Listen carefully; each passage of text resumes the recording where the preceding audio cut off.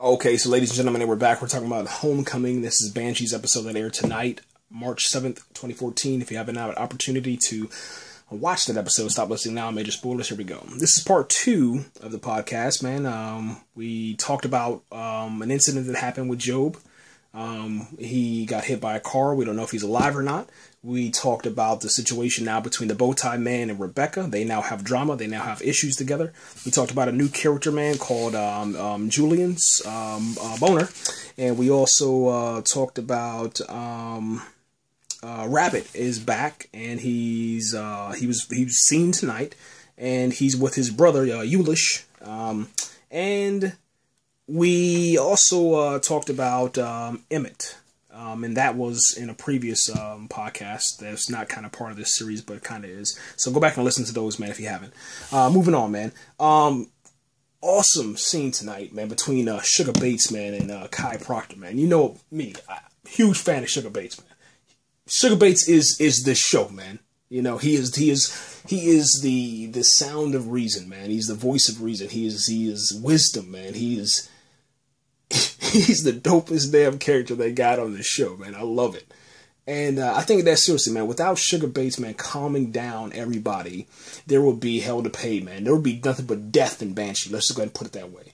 Sugar Bates not opening that bar, okay? It'll be death.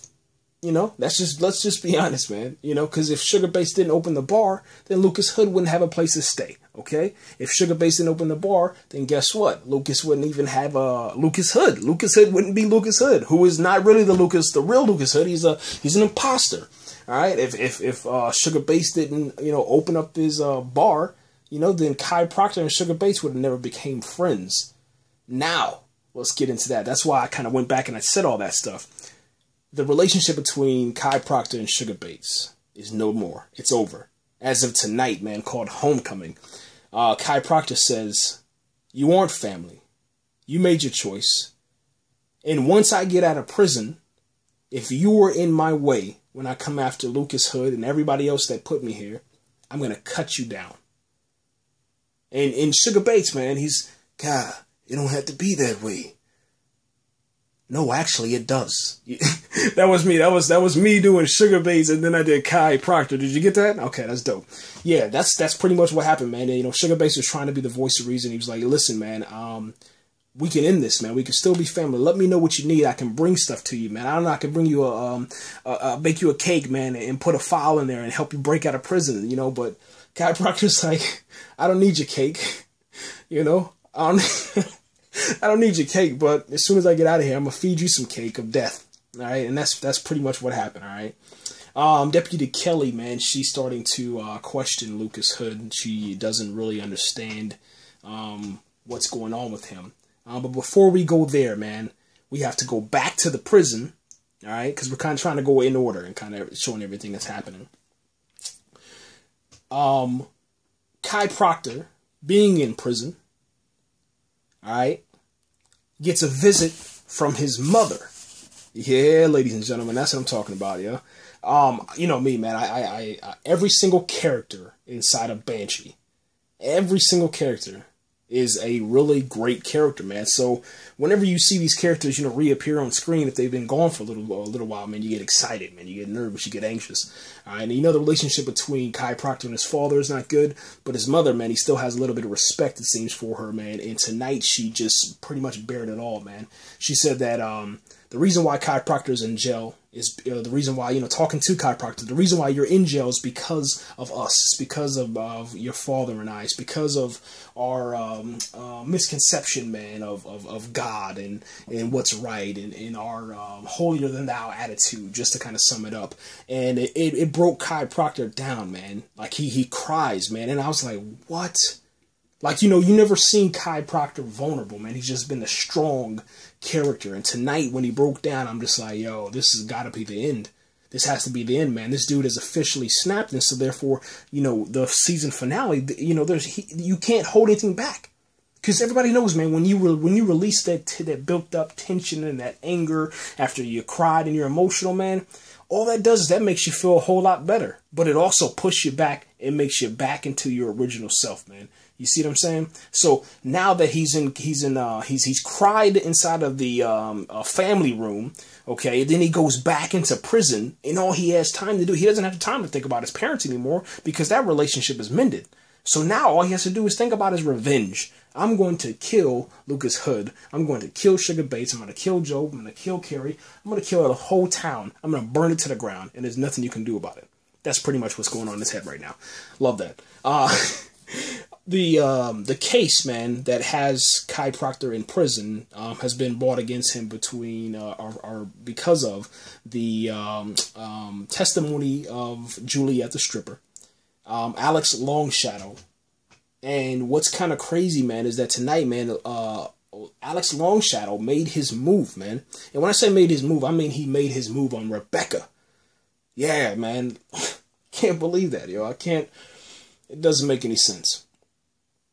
I don't know, man. But, you know, that's the thing about Banshee, man. You know, whatever you think should happen, it doesn't happen. It doesn't, man. And that's what's so amazing. I can't guess it. I can't guess it, man. I can't see it coming. There's no explaining why Longshadow decided to kiss Rebecca besides what I think it is because he knows that the situation between Kai Proctor and Rebecca, there's something there. I think everybody can kind of see that, you know what I'm saying? So now, you know, here comes Longshadow. He kisses Rebecca. And it's almost like they made this pact, if you will, you know, because she didn't push him away. She didn't, man. She wiped her lip off, you know, and was like, that's nasty, you know. But, I mean, that was after he left and he had already done his deed and there was nothing else that could be done, man. So she goes to the prison to go visit Kai Proctor with the lawyer to kind of give him an update of the situation that's going on with his case. She says this, man. And this is in regards to whenever Kai Proctor was like, you know, Alex Longshadow, he has some balls in him this time. You know, he's finally stepped up, and I'm very surprised at that. And I guess he's sure that he wants to go forward with, you know, the prosecution and helping out the other side or whatever. And then the lawyer says something about like, do you think there's any way that you can let, you know, someone take care of that or whatever? And then he's like, you know, we'll see later on. And then Rebecca says he seemed very sure. And as soon as she said that, and that was kind of like talking about business matters, you know, as soon as she said that, you know, Kai Proctor looked over Rebecca with this look like, you know, he wanted to kill her soul. And I don't even know how to really explain it, man, besides like he looked out of the corner of his eye, man, you know, just glared at her, man. And then after that, you know, he gave her this cold shoulder, man. It was like, Rebecca, go home. I'll talk to you tomorrow. But it wasn't like, you know, like they normally do, which is kind of, you know what I'm saying? Yeah. I don't know, man. I don't know, man. I don't know. I don't know what to say about that, but something's going to happen in regards to that, man. That was crazy. We then go to Alex Longshadow's room, house, office, whatever you want to say, and then here comes George. We all know George, all right? He's the other Native American character that was on the council, and he has this knife, man, and to make a long story short, this knife was passed down generations to generation. George himself doesn't have a kid, so he pulls this knife out as he's telling the story, and the music just changes. Everything in the scene changes. It gets serious, and George takes off his hat. He takes off his coat. It's kind of crazy. I don't know why they did it that way, but maybe just to kind of show you that, you know, George is a threat. You know, he's not some old guy. He's still a threat, and so Alex needs to kind of keep him in the, you know, and remember that. But he tells Alex this whole entire story about, you know, not being able to pass it down to his grandson, and I only take this out on special occasions, and this is a special occasion. And then instead of handing Alex the knife, he throws it, and all of a sudden you just hear this, and you just like, and then you hear Alex go. Like he gasped, like he got hit. And then all of a sudden I'm sitting here like, oh my gosh, no. I don't know, man. I start panicking, okay? And then all of a sudden, you know, here comes the amazing director on Banshee, just kind of zooming out. And the knife, George's knife, is stuck into the chair, you know, kind of right next to, into the wall, above, or to the side of Alex Longshadow's head. So it's not, it didn't hit him. They just did it to just be dramatic and to, you know, cause a panic. And that's exactly what they did. I think it was very successful with them doing it that way. I mean, I thought that, seriously, George was going to come in there and murder Alex Longshadow, man. It's just crazy, man. We then go over towards Brock, man, and Brock brings a heavy file, man, to Gordon, man, and this pretty much seals Brock's deal with Gordon. Brock will become sheriff now. Lucas Hood is pretty much out, man. And then the information that he bought was the information about the warehouse being burned down, how Lucas Hood took Brock and a few other deputies over to investigate this warehouse and the people that were in the warehouse and around the warehouse, trying to, you know, get them to snitch on Kai Proctor. It didn't work, but then all of a sudden the warehouse explodes, and now Gordon is like, whoa, okay, yeah.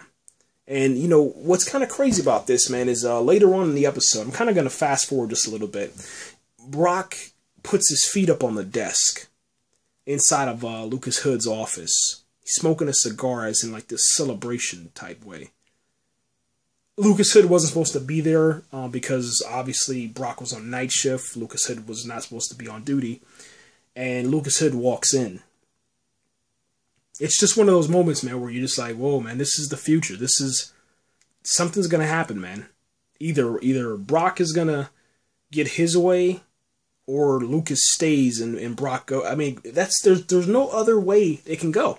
Both of those guys can't stay inside of Banshee PD.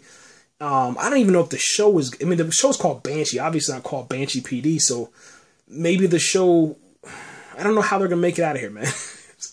That's where I'm at right now. I don't know how they're going to do this, man. Moving on. I mean, yeah, all right, moving on, man. Carrie and Gordon, man, they reunite. We're also going to talk about, because I'm going to end this podcast real quick. Carrie and Gordon move on. Job calls Lucas, so we find out that Job is alive. Deputy Kelly, man, is still not sure about Lucas Hood, and they end up breaking up. And we'll talk about that, man, the next podcast in detail, man. Yeah, that's it. Thanks for listening.